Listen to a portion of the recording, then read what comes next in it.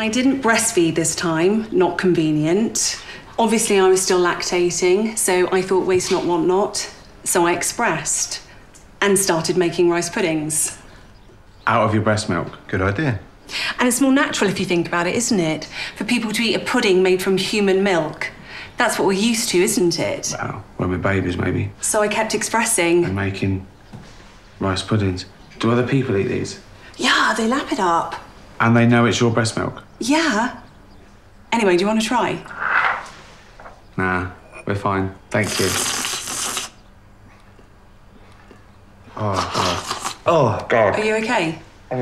No, it's the sight of him just slurping up like a fat fucking Labrador. Oh, God. Oh, God. Change the subject. So for the bread, I use my own vaginal yeast.